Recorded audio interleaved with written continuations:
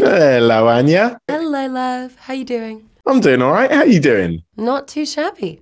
It's nice to finally be able to talk about this movie. It's great. Yeah, good things come to those who wait.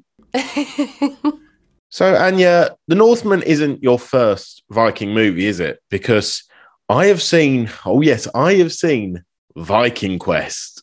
Oh, yes. In these Viking films, you tackle like wind, rain, snow, water, hills, mud, all of these horrible things that I don't like. Is it as horrendous to make one of these movies as it looks? I'm the wrong person to ask because I really enjoy it.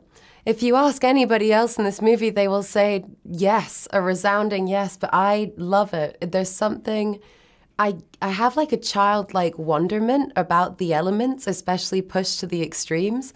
So I really enjoy being in a tent where I'm like, wow, this could really just flip over right now. Like that's the way that it feels. Okay, we're in it. Yeah, I have a great time. I think that needs to happen in all your projects now. If they could like increase the risk of death on like the Queen's Gambit, just constantly chucking like buckets of ice cold water at you or something, I think that'd be great for you. That's all I want. I just want to be, I remember in Last Night in Soho, they shot me with a blood cannon. And at the end of it, I was giggling so hard. And everyone was like, you're definitely in the right industry. Like, but this is weird. Like, this is very, you have a weird sense of enjoyment about these things. See, before this, I was like really excited to talk to you. Now, not gonna lie, Anya, a little bit scared. It's never inflicted to other people. I just want to have new experiences.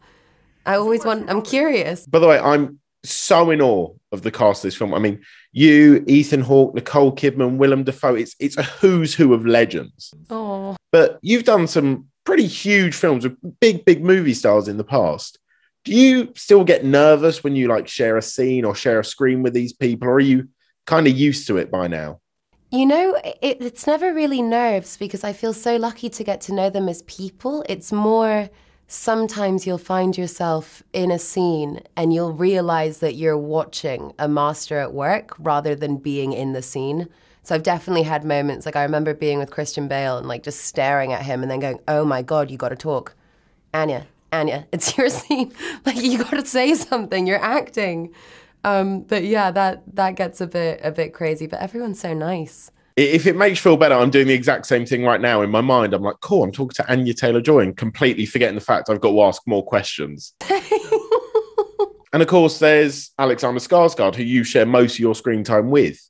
Now, prior to this interview, I went on IMDb and, just do a little bit of research, find out some trivia, and I saw the cast list and everyone's professional profile pictures that they have on IMDb. Before I go any further, have you seen Alexander Skarsgård? And again, professional profile picture. Yes, and that was his personal request. Sorry, he actually requested that. Yes, sir. Sorry, just for clarity, can you please explain why Alexander may or may not have possibly requested that, him in his pants, as his professional IMDb picture? It is entirely his sense of humor. Alex has such a wicked sense of humor, which is very, very fun to be around. But I don't know if you saw this. He basically did all of our jobs combined and sold this movie because at the Stockholm premiere, he brought out his encased leather thong that he wears in the film and showed it to everybody. So he essentially sold our film, and for that I am grateful. See, I'm really broke, but I'm willing to invest everything I've got now just for that thong. I'm willing to make The Northman 2. It's encased in glass and he's a very, very funny man. It's a great person to be in the freezing cold with. Oh, brilliant. He's handsome and ridiculously funny as well. That's brilliant. Not annoying at all. But there is someone else that you worked very closely with on this film, and that's your mate, Robert Eggers, the director of The Northman, but you previously worked together on The Witch. What is it about his films and about him that makes you want to keep working together? Oh, goodness. I mean, I didn't really realize how much of who I am as a performer came from him and The Witch until I was back on set with him. And I was like, oh, this is why I am the way that I am. Everything that I learned came from that experience. And I think it makes me very proud to know that I'm not a precious person, that I really value hard work, that I value the teamwork that goes into a film. I don't think anyone's job is more or less important. It's a group effort making everything And I just adore him. And I think we had such a strong kinship from the moment that we met. And now all of these years later, staying friends, but also making more films together. Like, the shorthand is unbelievable. I know exactly what he's thinking the whole time. And it just feels good to be with family.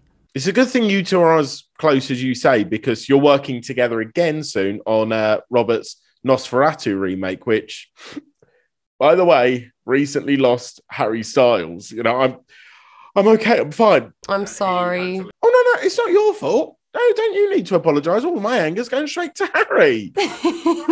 Before he dropped out, had you two worked together on the script? Had you maybe done some line reading together, even over Zoom, you and Harry?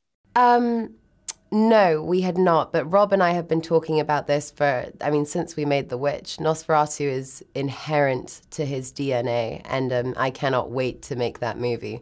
But what I was going to say, which makes me laugh, is it's very good that we have this level of love, because technically watching the films, you wouldn't know it. Do you know what I mean? It's a lot of mud. It's a lot of very intense situations. And I'm like, there is much love here. This is all coming from a place of love. No other director could really get away with what he gets away with, could they? But there is one thing I want to talk about, because your performance in this, in The Northman, is so good. Like, you've perfected your accent down to a T. It's brilliant. You're so sweet. Thank you. That's all right. Don't mention it. Because there is one more voice of yours that I'm dying to hear. And that is one I may catch in the upcoming Mario movie. Oh, goodness. Yeah. I'm so sorry, but you're just going to have to wait and see. What I will say, though, is that it is so much fun, and it's so much fun to be able to play Mario as research. Like, my job is, I get to say I'm doing homework by reading books, watching movies, and now playing video games. So I feel quite proud of what my adult self has done. I've basically just made my childhood dream come true. Look at you just rubbing salt in the wound there. As if I don't already want your job. You go and see you play Mario and get paid for it. Sorry, it's just really fun. It's really, really fun. I feel incredibly lucky. Well, if you want, Anya, for you, as we're now best friends, if you want a day off from set, maybe just a sickie or something, I will fill in for Princess Peach for you. I will do it. I think you do a really great job, honestly. Oh, thank you very much. You're welcome. And thank you for talking to me, Anya. This has been so much fun. I love you. You're wicked. Oh. See, well, I say I love you. I think you're great, but my mum is obsessed. I can't wait for this interview to be plastered all over her Facebook. What's your mum's name? She's called Pam. Pam. All right. Okay. Yeah. So hi, Pam. It's really lovely to speak to your son.